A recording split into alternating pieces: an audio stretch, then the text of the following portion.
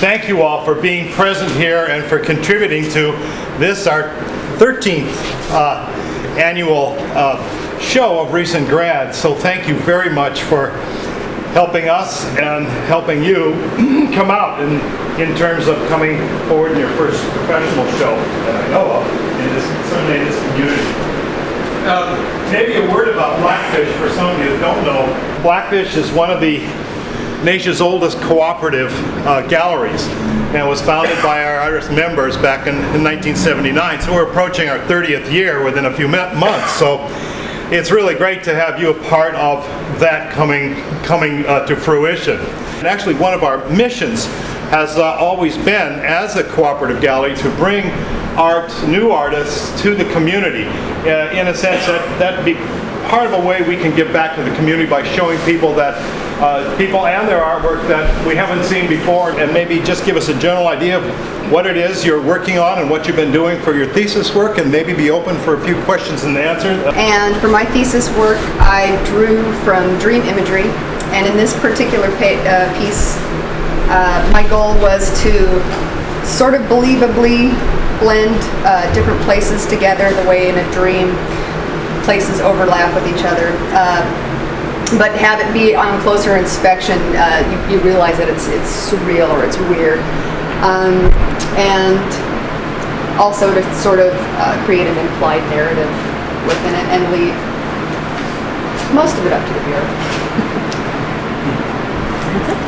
This is sort of a little bit different than the work I had been doing previous to this. I had been doing a lot of minimalist abstract shapes, and so I sort of wanted to, I kind of did a left turn and decided that I was going to see what that kind of translated into with images, incorporating images that were more illustrative, a little bit more childlike figures and drawings and paintings. And so what this sort of is spurring off of is a lot of, I was doing a lot of reading on academic skepticism and our trust in our senses and what exists and what doesn't exist, and kind of taking kind of that childlike approach of like kind of a dark satirical humor, and in this piece specifically, it's you kind of see this this young adult or adolescent training bra and the hair, and what kind of belongs to her and what doesn't. Is the hair hers or is it imposed? And kind of on top of that, is there another environment? What could be imagined along with it? And where are you from? I'm from Portland, well, South Carolina. Hey. But I'm an MFA, just recent graduate from Portland State. Well, this piece is like, it's a good bit different from what I've been working on. A lot of the stuff I've been making has still been in miniature, but it's been hand carved. These were found railroad model figures, and I really liked the distortion that goes with the small scale, but really this is more interesting to me because it's kind of narrative.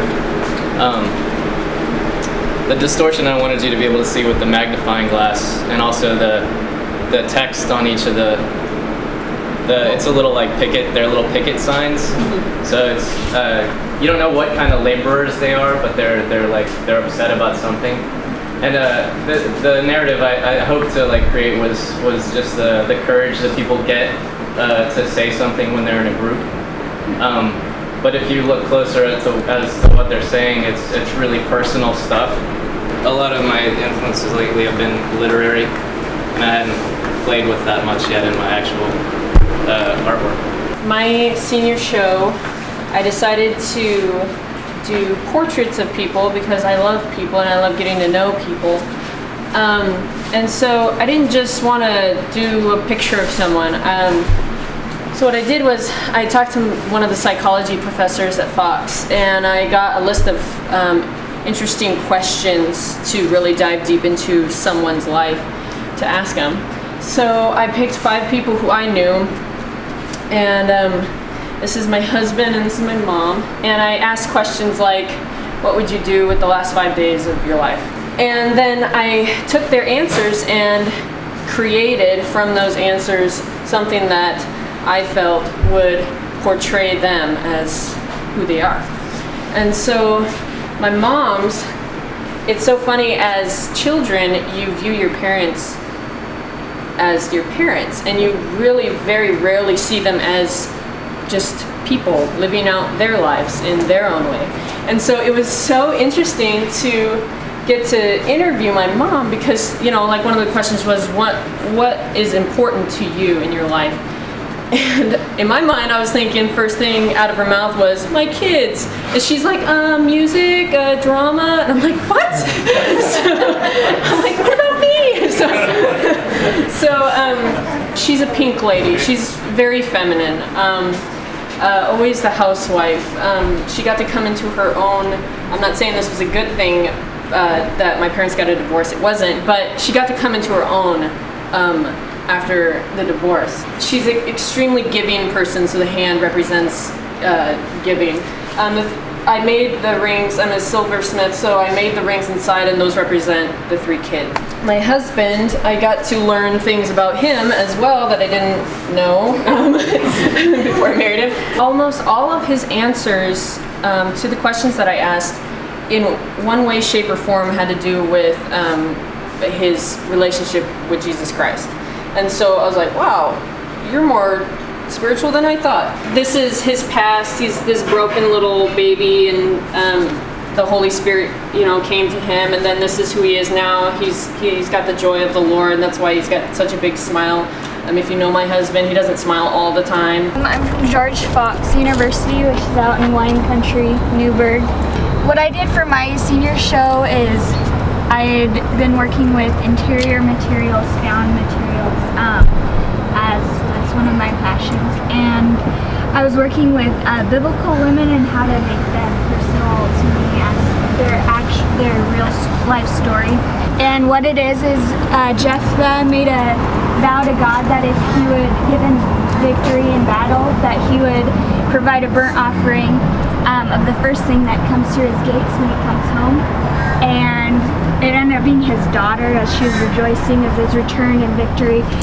It says that she came back and he did what he said he would do, and she knew no man. And so it's a really challenging one for Christians. What is that whole, you know, what was going on here? And instead of, you know, letting that really discourage me, or, you know, I was looking at, there's so many different cultural contexts of what was going on there. There's a sacrificial character, in that she just was putting her father's honor before God, before her life. And so I chose a really somber, sacrificial pose.